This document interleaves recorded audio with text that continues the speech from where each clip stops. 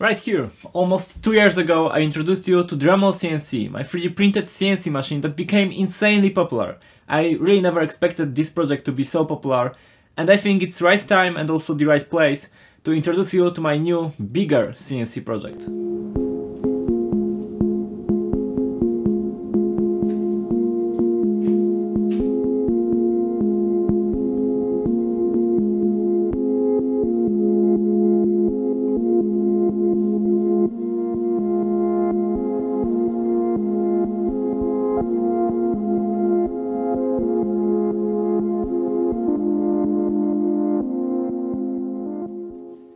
Just like with the Dremel CNC, this will be a small series about building the whole machine, and here's the first part about parts and design. Will prepare everything for the assembly, and probably the second part of this series will be about the assembly process, but right now I'll move to the workshop because I don't have enough space and also enough tools to make this project here.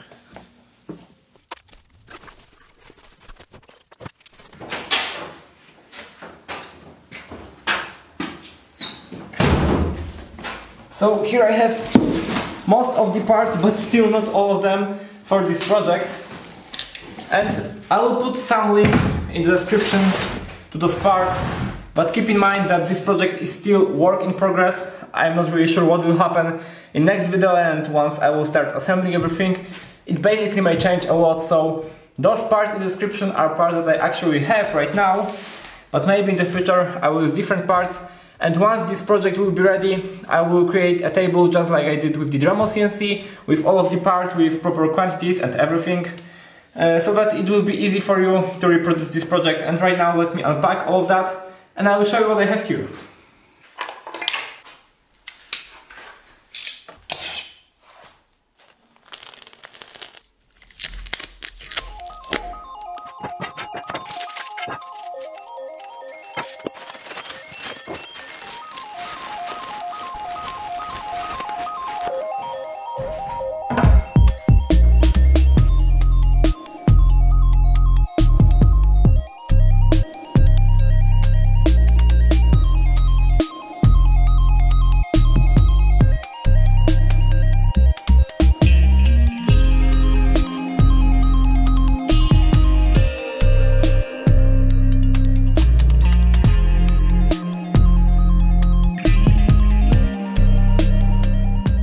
So here are the parts, and let's start with aluminum profiles.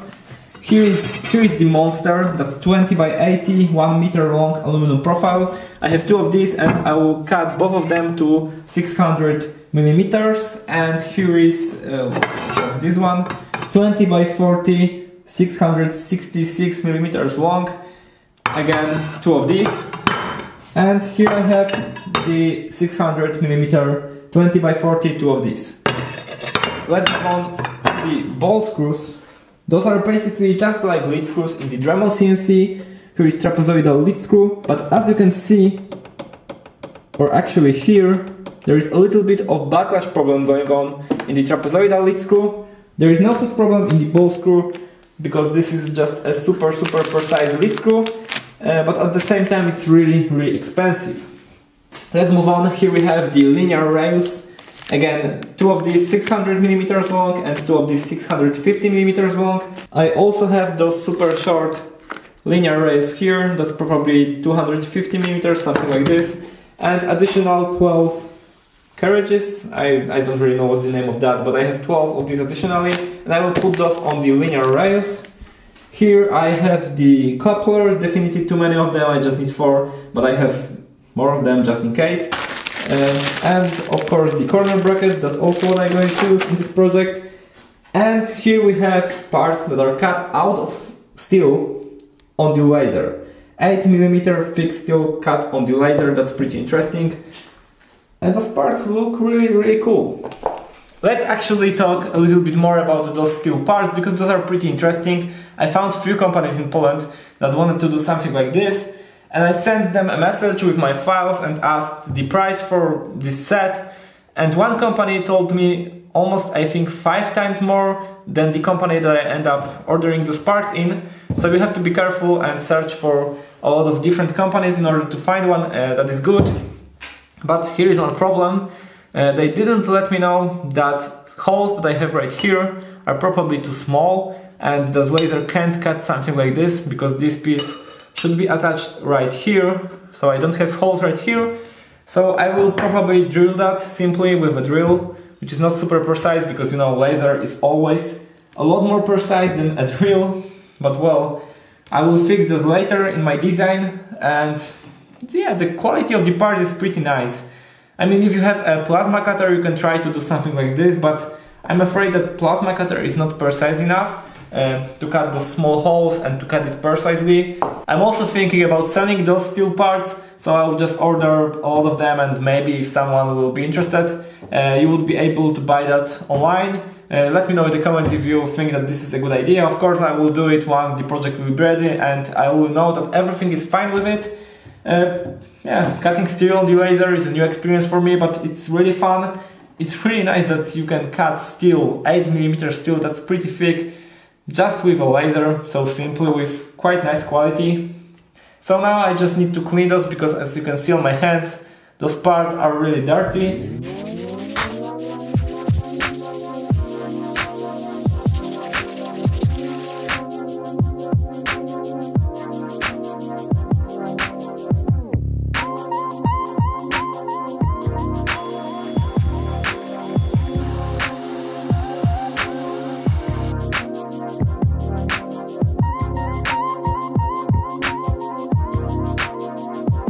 It's just about the right time to start counting mistakes in this design, and here is number one. You have two versions of this, MGN12 and MGN-C. In the design I used the C version, but in reality I bought the H version, and the difference between those is just 5mm. Those holes right here are 20mm apart, and in my design those are 15mm apart, and that's a big problem. But with this simple 3D printed adapter, I should be able to attach this right here and drill those holes in proper place.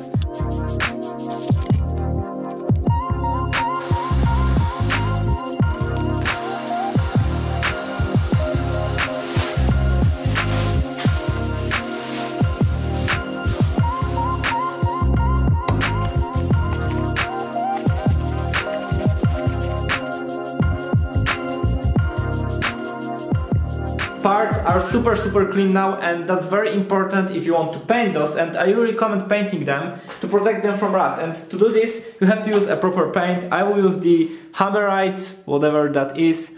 I will now just paint this, probably a few layers of paint, just to make it look nice and also protect it properly. That's it.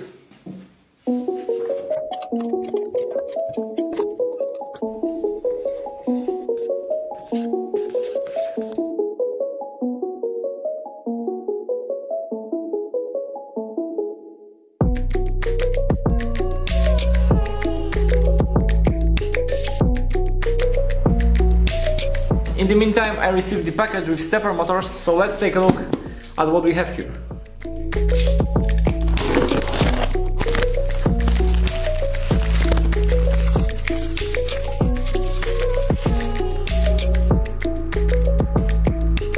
Always when I'm working on a bigger project like this one, I have my laptop with me so that I can check everything before cutting, because it's better to measure twice and cut once than the other way around.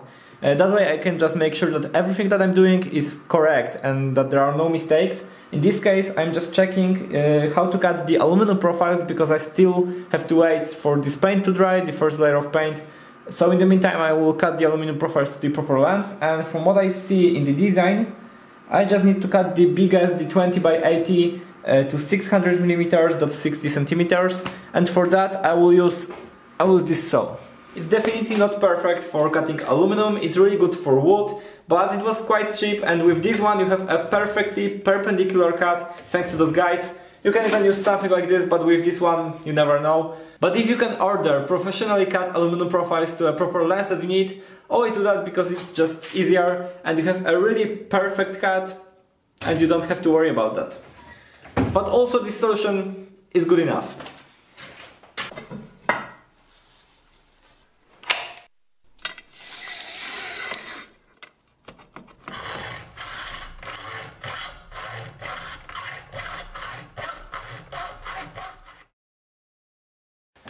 After 3 days of painting and multiple layers of paint, those parts are ready. And it really took a lot of time to paint those, but I think it was totally worth it. The result is just amazing. As you can see, this is not a really smooth surface, and that's called hammer blue, because it's not really smooth, it has a little bit of texture to it.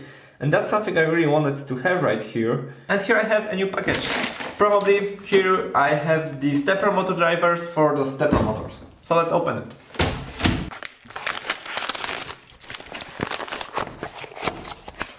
So here are the stepper motor drivers, definitely a lot bigger than the ones that I used with the Dremel CNC, but those are a little bit more professional. Those can handle bigger current, are quite easier to attach, you have a big heatsink at the bottom, and also you have screw terminals. And screw terminals makes it kind of easy to connect professionally, because you can easily use something like this on the cables and then connect that to the screw terminals. But on the other hand, to the Arduino it's not that easy to connect, because you don't have screw terminals on the GRBL shield, so that will be kind of hard. But I think I will just design my own shield with screw terminals that will be compatible with GRBL, and maybe eventually even create my own board with Atmega and bootloader of the Arduino burned to the Atmega, so that the whole board will be actually a controller for the CNC machine. I think that's a really good idea for the project. That's what I have as for now when it comes to the electronics, just stepper drivers and motors.